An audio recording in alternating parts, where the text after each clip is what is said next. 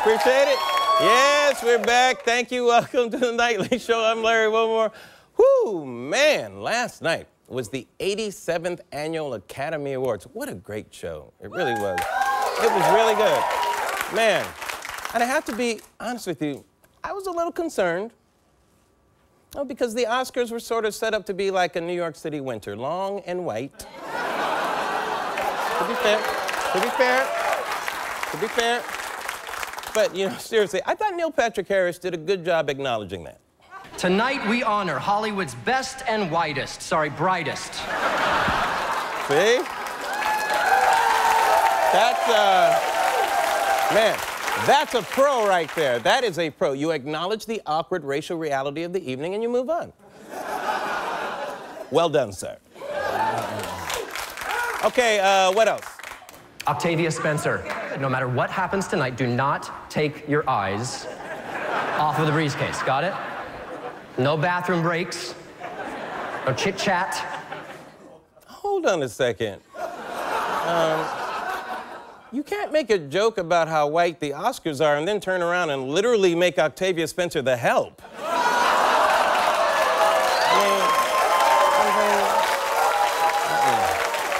Not well done, sir. I'm gonna have to take that hat back. Back on.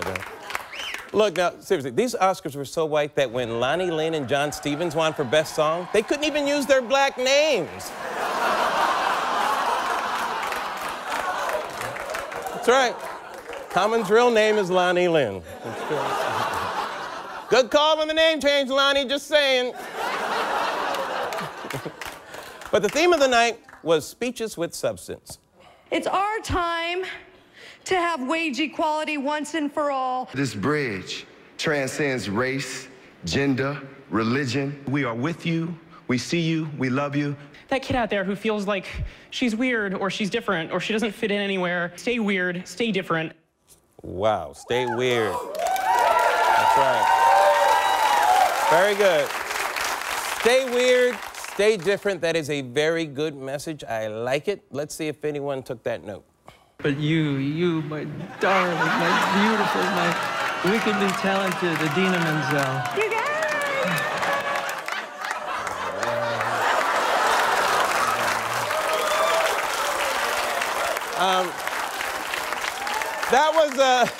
That was hands down the weirdest moment of the night, right? No, seriously, Travolta, put your hands down. Stay weird, not creepy. Bizarre. All right, enough about the Oscars. What I really want to talk about tonight are some recent comments made by America's mayor. Oh, there you go. No, not him. The one with the bigger head. Yeah, there you go. That's him. Now, hold on. Now, last week, while speaking at a fundraiser for Republican presidential hopeful Scott Walker, Giuliani had this to say about presidential actual Barack Obama. Giuliani touched off a firestorm when he said earlier this week, "I know this is a horrible thing to say, but I do not believe that the president loves America. He doesn't love you, and he doesn't love me." He doesn't love you. He doesn't love you. Doesn't love me. He loves me. Oh.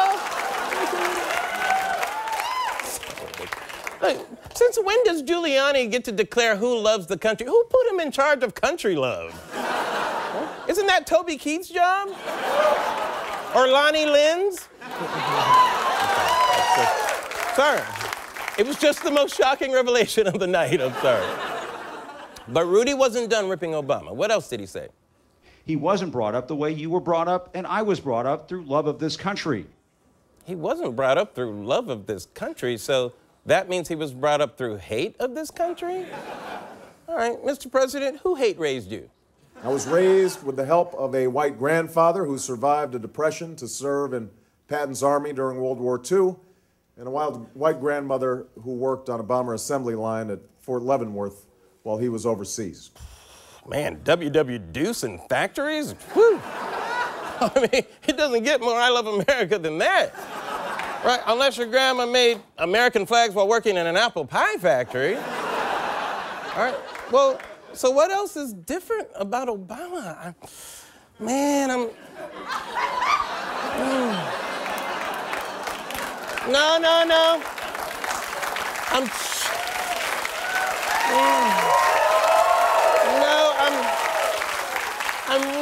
really trying my best not to use the race card? Getting difficult? No, you know what? That that's racist. It is. It is. All right, that's right. I don't care. I don't care. I use the race card, and you know why? Because, Rudy, when you're trying to explain yourself, you use the 9/11 card. You know, President Obama didn't live through September 11. I did. The president didn't live through September 11th? What, are you saying he was born 13 years ago then? Is that why they wanted to see his birth certificate? No idea. Oh, so I guess it's not that he was born in Kenya, it was that he was born in October of 2001, I guess. I guess hoping change meant hoping his voice would change by the election. Rudy, I'm sorry. I'm sorry, Rudy. I didn't mean to cut off the defense of your racist statement. Please continue. You know, President Obama didn't live through September 11. I did. President Obama didn't almost, you know, have a building fall on him. Myself and my police commissioner and my fire commissioner did. Okay. Are you drunk?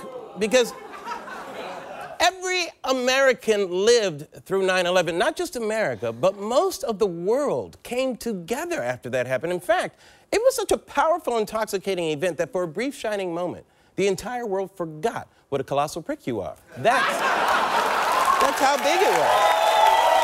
It was huge. It was huge. Okay. Well, now that Giuliani has gotten so much heat, he's backpedaling like a Russian bear on a bicycle at the circus. He wrote an op-ed saying, "My blunt language suggesting that the president doesn't love America notwithstanding, I didn't intend to question President Obama's motives or the content of his heart." Okay, all right, that's okay. It's okay, no, it's fine. And my blunt language regarding Rudy Giuliani's statement notwithstanding still stands. It's f***ing racist. It's good. It's just good. Okay, now, Giuliani's biggest beef, even after his feeble attempt at an explanation, was that Obama criticizes America too much. I don't hear from him what I heard from Harry Truman, what I heard from Bill Clinton, what I heard from Jimmy Carter, which is these wonderful words about what a great country we are, what an exceptional country we are. You're right. He's never said that.